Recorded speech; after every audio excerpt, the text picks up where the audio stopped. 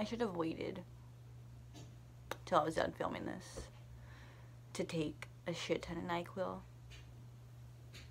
Hello everyone, it is Illy back with that bookish content. Since, you know, I'm a pro booktuber now, I got my certificate in the mail. I was like, time to do those wrap-ups. So I was like, yo, I can, you know, just do monthly wrap-ups. That's the usual. It's the smart thing to do, keep it in check or whatever. But my reading this year has taken a toll. Basically, for the first 10 days of January, I did not read a single thing. Not one page, not one word. Nothing. And then midway through January, I got really into Stray Kids, and then that took up a lot of my time. And then very end of January into the very beginning of February. It's February 11th as I'm filming this. And so, like, that whole period, my mental health took a just going downhill, baby. Love it. And then just other general life shit I'm trying to figure out, get a handle on. So my reading just hasn't been doing so great this year so far. So I kind of missed my mark to do like a January wrap up because beginning of February and into January wasn't like a mess and shit. So I was like, I still want to do wrap up because I just want to keep track of shit. And basically, I'm gonna, every 10 books I read, that's my wrap up, every 10. Make sense? Am I wording shit? Read 10 books so far this year. February 11th, that is my first wrap up, books 1 through 10.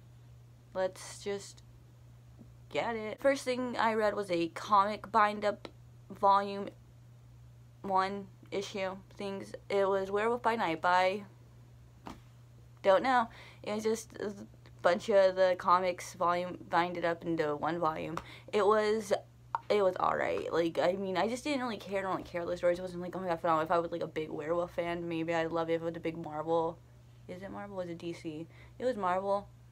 If I was a big Marvel fan, maybe I'd love it. No, was it DC? No, it was Marvel, because I think Spider-Man was in there. Oh yeah. Spider-Man, there was one issue with Spider-Man in it, and that was really cool. I like that. I'm a big, like, Spider-Man. I gave it like a 2.5 stars. I don't know what to tell you about a boy whose father was a werewolf, so he became a werewolf. He got the curse, and then it was just him being a werewolf at every full moon. The second book I read is Darius the Great is Not Okay by Adib Khorram. This, ooh, bitch, I give this a 4.5. I talked about this when I hauled it, kind of. It's like subtle, very subtle LGBT, basically about a half-Persian boy who is dealing with not fitting in America in his school, within his own family unit, and then he has to go to Iran when his grandfather is very sick, and basically him not feeling like he belongs there, like he's not really a part of the family, and he's also dealing with mental illness, and how that takes a toll on his relationship with his father, and just his identity. I love this. This was, again, 4.5 stars. This was so good. It just dealt with so many different issues and topics, and it did it so beautifully. Everything was very cohesive. I mean, I think I loved it so much because I saw so much of my own experiences within this, growing up mixed race and with mental illnesses and queer, and just feeling different, feeling like you don't belong anywhere, that you're not enough of one thing or the other. And it just, like, it talked about, like, you know, familial issues, mental illness, just being comfortable with yourself, and I think it did it so well. But I think the thing that kind of united all of the different aspects was this overwhelming feeling of being ashamed of who you are, of why you are a certain way. Like, with his medication, he felt like he was ashamed, like he was letting his father down, like he was disappointing his Persian family because he's not a strong man, and just so many, and like not being fit, not playing soccer, not speaking their native language. It just explored being a stranger to your own family, and I related so deeply to this because I'm mixed race. I have mental illnesses. I take medication for that, and I've felt that shift. I felt when I am with my father's side of the family, which are all Mexican, and when they're speaking Spanish, and I tried so hard to fit in with the white kids where I just was like, oh, I like rejected that so much. I feel like I can't be a part of that anymore. And Darius just was a character I could relate to very, very deeply. I loved it so much. Also, the afterword in here, oh, a bitch sobbed. Oh my god, afterwards and like acknowledgements are always like, oh, that show always makes me cry. This was just very, very beautiful. I loved everything it had to say. The next book I read was Dolores Claiborne by Stephen King. This is my first Stephen King of the year. I've watched this movie many, many times. What did I give this? I have my Goodreads open. I could look. I think I gave it a 2-star. Yeah, it was 2 stars. I didn't need to click on it. This is about a lady who they try to pin murder on for the lady she, like, used to like, be her maid, and then she became, like, her caretaker when she was older and dying and shit, and she falls and dies and shit, and they're trying to blame it on her, but really it's because they're just trying to pin her husband's murder on her, and it's just her being like, I didn't kill that lady, but I did kill my husband, listen up, and, like, it's fine. I think I like the movie more because Kathy Bates, a queen. But I don't know, there's just a lot of it. There's a thing that happened in here that explains really why she did what she did to her husband when she killed him. And I just feel like Stephen King does this thing a lot, where he'll throw in an offensive or something that's very sensitive. And sometimes he goes about that and you're like, oh wow, that's very eye-opening. That's very like, oh shit, like crazy hard shit to read. And other times it just feels like he put it in there and he's not really exploring it deeply, he's just using it, and I'm like, that's a little triggering, that's a little, can you maybe, why'd you do this? You'll see that later with another Stephen King. But this was just, it was fine. It was cool. Fine. You know, whatever. Am I so good at doing reviews? Am I supposed to be doing reviews? Wrap up, it's just me telling you what books I read and what I thought of them, right? I don't need to be, like, in-depth. I'm inarticulate as fuck. Anyway, next read is Dark Matter by Blake Crouch. I have a whole review on this. Sci-fi, adult sci-fi. I thought it was phenomenal. I gave it, like, a 5, 4.75. I don't even know. I think it's a 5. It was one of the most brilliant, well-thought-out sci-fi books I have ever read, and especially being a standalone sci-fi. Honestly, it was just phenomenal. Please read it. Next, I read Girls of Paper and Fire by Natasha Nyan. This is a sapphic fantasy novel that deals with sexual abuse and power and family and identity, and it is so good. It was so beautiful. Basically, do I have to tell you what this book is about? Everybody knows what this book is about, right? Right? I don't know how to do summaries. Basically, I just fucking love this. I adored that romance. I knew who the love interest was going to be. I was like, oh my god, is it her? And it was her. And I was like, thank you, God. I really enjoyed the way it went about the very difficult subject matter. There were some lines in here that just made me, like, sob. Oh my god, our main character.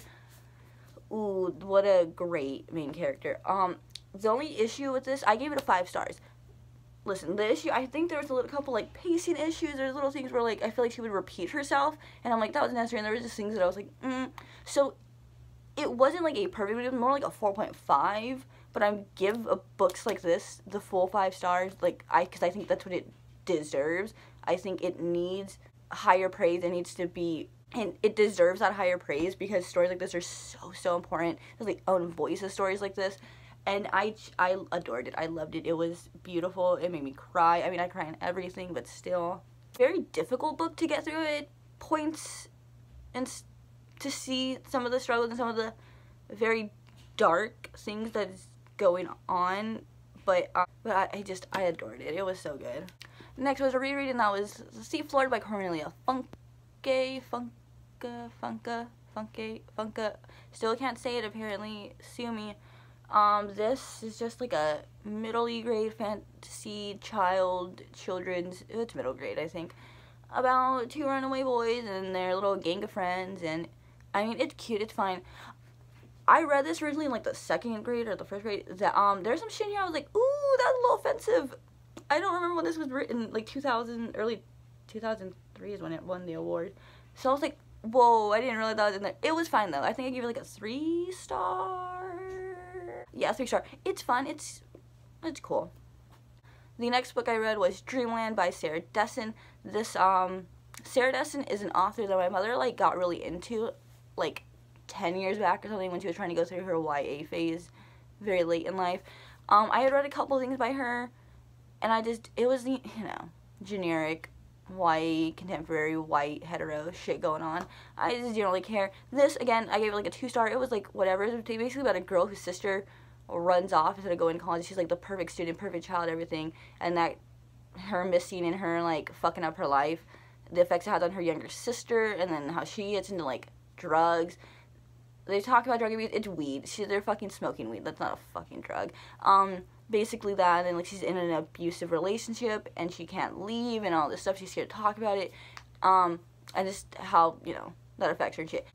I will give Sarah some props for the way she handled that relationship and the abuse and all that. It very much did not read very gimmicky. It didn't try to romanticize the boy or the relationship or try to make what he was doing okay. Like, obviously the main character tried to rationalize herself throughout the whole thing, and I think that was really cool exploration. I think that was a very honest exploration, because a lot of people in those situations, they're scared to leave or they make excuses why they can't, and especially someone that young. She was like 16, so that was alright. That was fine. I just didn't really care for the story. It was very just generic. The writing wasn't anything spectacular. It was 2-star rate overall. Next is fucking awful, terrible Apt Pupil by Stephen King.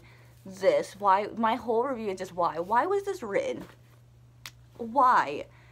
So this, I didn't know what this would be about going in.